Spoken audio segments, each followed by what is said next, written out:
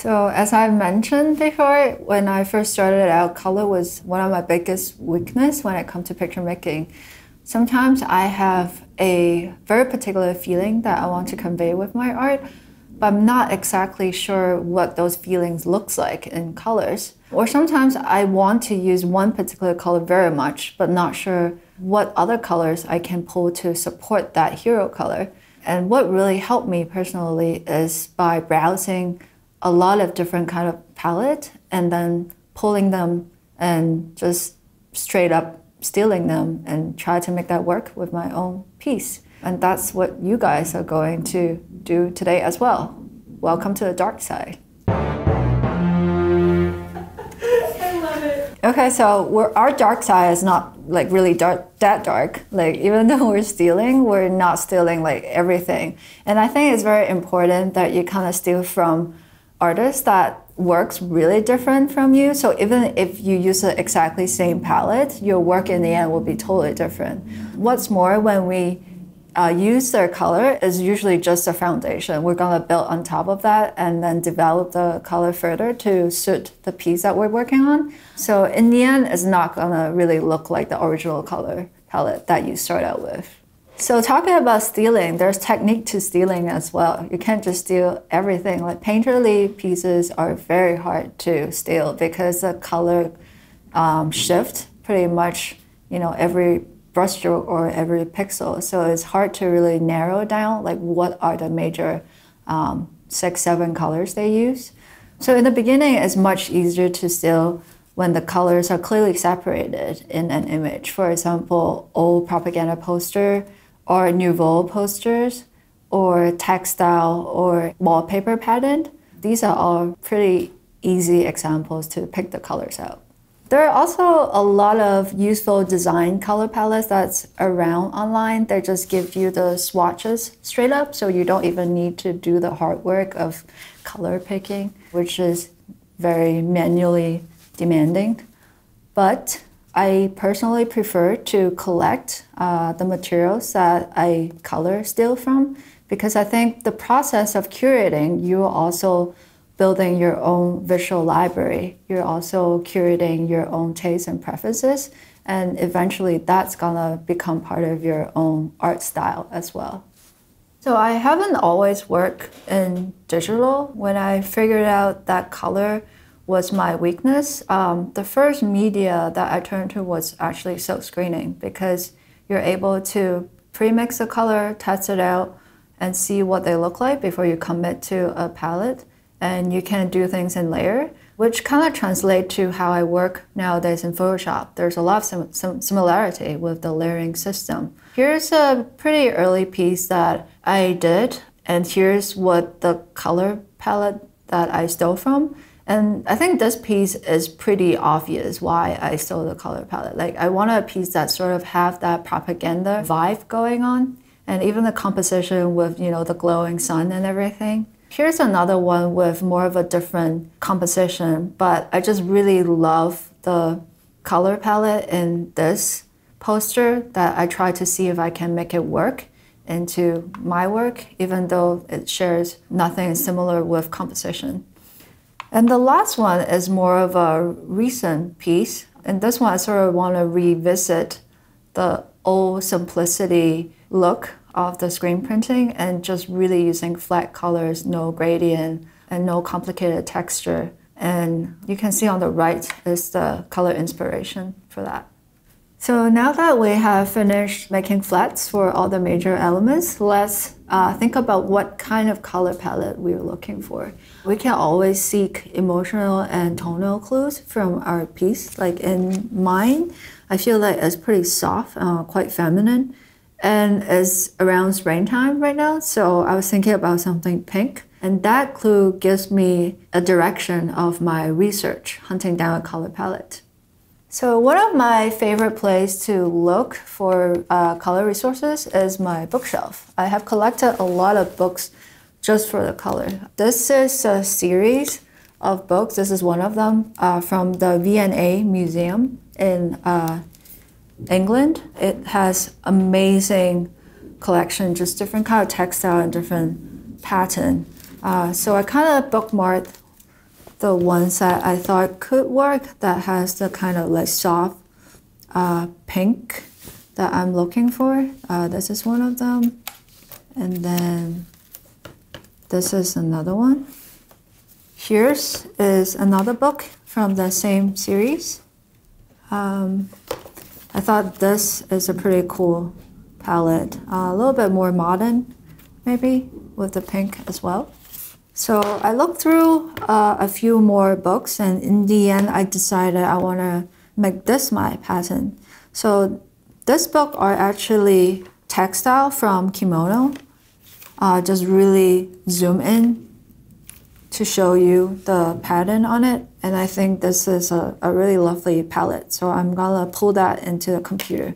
So when you're working with analog resources, there's a few ways you can easily get it into Photoshop to pick the color out. Scanning is one of them, or taking it with your smartphone. Everyone has a smartphone now. Make sure the color environment is good, white light, so it's not tinted with yellow. If it is off, you can always adjust it a little bit before you pick out the color in Photoshop. So I just took an image with my phone and then bring it into a computer. And now I'm gonna pick out the color with the eyedropper and create swatches that I can use later. So what I'm gonna do first is I have created a new layer on top of this. And on that new layer, I'm gonna set a gray bar background so that I can see the color I picked out. I'll just pick a mid-gray there and then fill it. And then have another layer on top of the gray layer. And now I can start using the eyedropper tool. So first we pick the green here, pink, this light yellow, this white part, this gray with a blue tint, this red,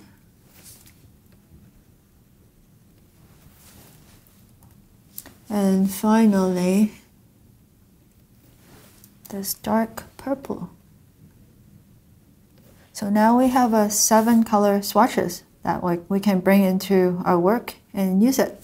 So I added the neutral color bar there just so I can see the color clearly, not being distracted by this layer right here.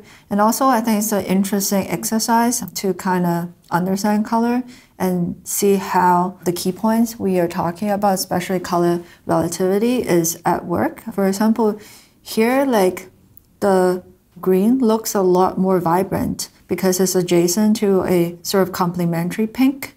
But here on the neutral gray, it starts to look a lot duller.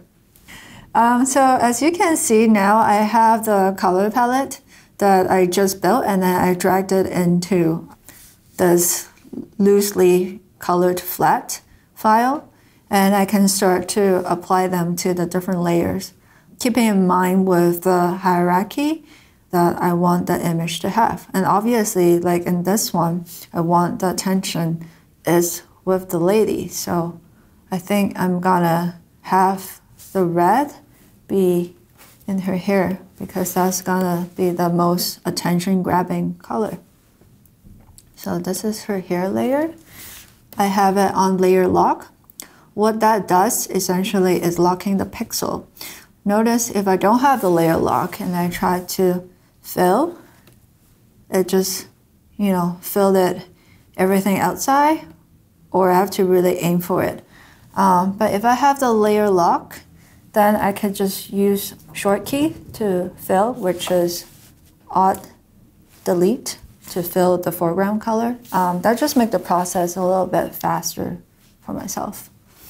And we remember that the higher contrast gives you the most attention. So let's think about using a lighter color for her skin. So then we have the high contrast with the hair and her skin. So let's pick this sort of near white color with a tint of blue here. And then again, we can use a shortcut to fill it, or you can simply fill it with this tool as well. And I think the shape, I sort of want the body to read as a continuous shape. And right now, this part is breaking it up. So I'm probably gonna turn the red dress into a similar value with the skin color, and the yellow seems like a good choice. Now let's move on to the background, which is, you know, another big part and really sort of contribute to the mood of the image. I sort of want that romantic pink feeling we have, so I'm going to grab this baby pink and then fill into the background. As you can see, all of a sudden, the sort of light really changed in the image. So now all of a sudden it feels a lot more warm and amicable than before. And now let's also change the tree. So what we're doing here essentially is replacing all the placeholder color with one of the color from this swatches. And this is still like a rough step, so some of the color might not work like so well. Oh, see here, I didn't lock it. That was a good demonstration of what you shouldn't do. Here.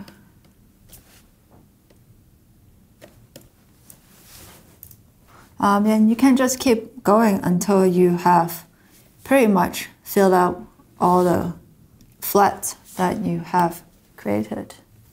And at this point, like, don't worry too much that I feel like I'm short on color yet. We're gonna expand on that. Like right now, just try to stick with the swatches and use all of them for all your layers of flats. You can go ahead and do what I just did, create swatches and then use the swatch apply to your layers of flats. And the next step, we'll start developing those colors.